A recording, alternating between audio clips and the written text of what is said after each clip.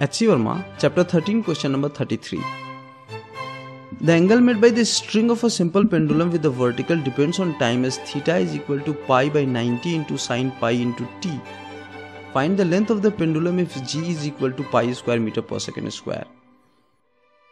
The equation of any body in rotational SHM is given by theta is equal to theta naught into sine of omega into t, where theta naught is the angular amplitude and omega is the angular frequency.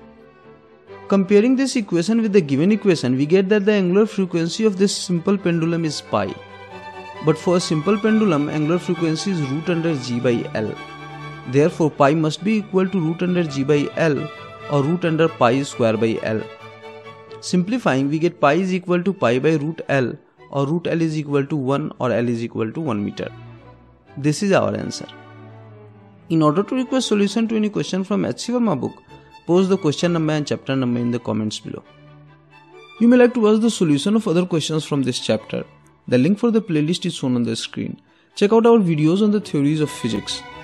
Subscribe the channel, like our Facebook page, follow us on Twitter and support us on Patreon. The links are given in the description. Thank you for watching.